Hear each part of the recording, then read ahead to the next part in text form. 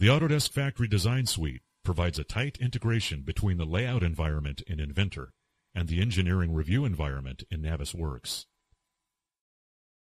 This capability allows for changes made to assets on the Inventor layout to be quickly and easily incorporated into Navisworks with no rework involved. In this video demonstration, we will learn how the switchback command is used from within Navisworks to edit factory assets in Inventor, and then incorporate the changes back into Navisworks. To use this function, both Inventor and Navisworks must be installed and running simultaneously. It has been determined that the existing 16 racks on the factory floor will not provide sufficient storage space for production needs. 20 racks are required. I will now open the selection tree and select one of the groupings of racks.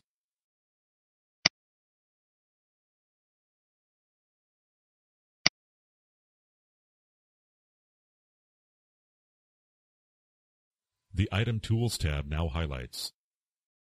Opening this tab displays the switchback command. As an alternative to the switchback command, I can also right-click over the highlighted rack in the graphics window and select Switchback from the context menu. Invoking the switchback command automatically opens the factory assembly into Inventor and uses the same viewport as was current in Navisworks. Observe that the rack is still highlighted and is ready for editing. Note the key parameters that appear in the browser panel.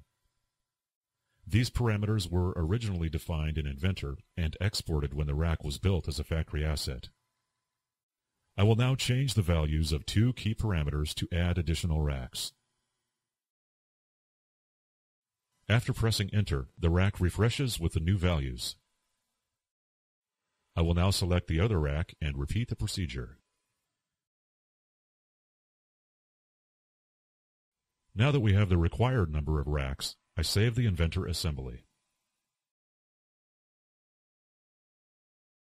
Once the assembly is saved, I return to the Navisworks environment and click the Refresh command on the Home tab.